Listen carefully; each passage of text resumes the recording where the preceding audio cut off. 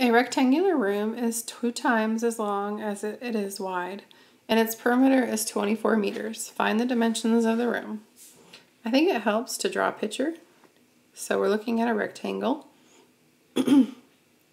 And rectangles have a width and a length. And this one is saying that the width, or the length, is 2 times as long as it is wide. So the length equals 2W.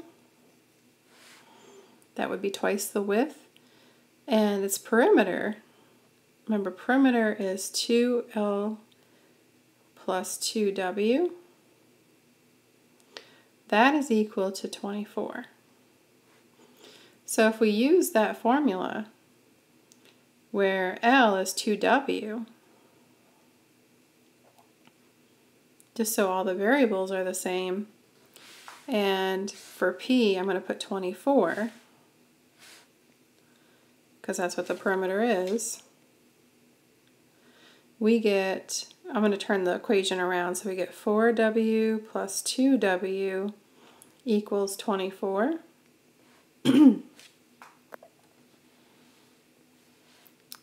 Alright, so that's 6W equals 24. So the width must be, when you divide both of them by 6, you get 4. So the width is 4, and the length is twice that, so the length must be 8.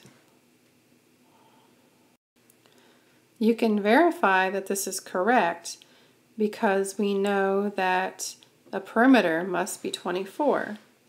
So if you do twice of 4 plus twice 8, that's equal to 8 plus 16.